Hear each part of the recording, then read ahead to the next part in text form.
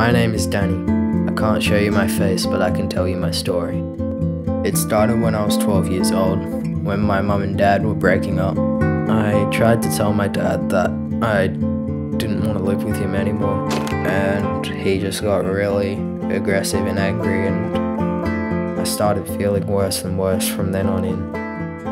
I think that it was really difficult for Danny because he felt torn in two. He had allegiance to his father and to myself, and it very much put him in the middle of that emotionally. He sat and told me his plan to take his own life. I mean, it would be that one day I would just not have him come home.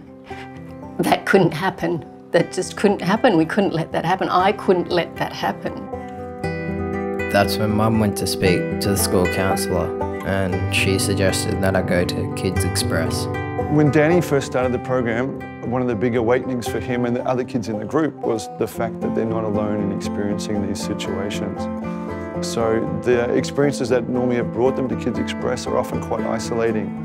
And often the music, art, the drama and the play are the ways that they actually start to reach out to make these connections again. He came home from a session in about week 5, and he was talking to me openly about how he felt and what was going on. I felt the first ray of hope I think I'd felt in the whole process for many months, and I think he did too. And that benefits not just the kids, but their families and their communities as well.